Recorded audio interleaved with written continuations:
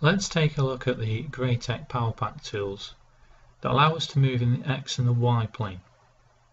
Normally in Revit, if you select an object, take this table and chairs for example, if I select them and I left click and hold to drag, it will move the object, but that doesn't set the X or the Y plane we wish to move them in.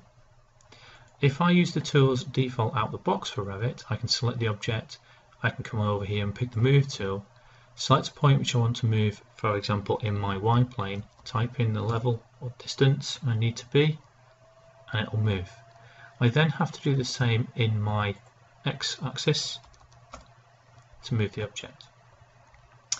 Using the tools that we have on our PowerPack, you'll see here I can select the object, I can pick the move X and Y plane, which then allows me to set my distance. I can come in here and put a value for my X and also for my Y.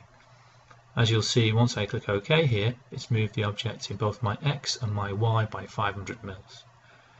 We can also do this for structural elements as well. So for example, if I pick my foundation and my column here, I'm just going to select the tools again. I can come in here and select the value. So you'll see here again, just typing in the value I need, selecting OK, and it will move the object over. This also works for MEP equipment with inside Revit. So if I select this diffuser here and pick the tools, you'll see I've currently just been putting in values that move it vertically and horizontally. Okay. Now obviously it's going to do the same again, but this time I'm going to put a minus figure in for my X and I'm going to put a plus value in for my Y. So you'll see instead of it going towards the right on the X axis, it will go to the left and it will go upwards as well. So if I press OK now, you'll see it's moved the object for you.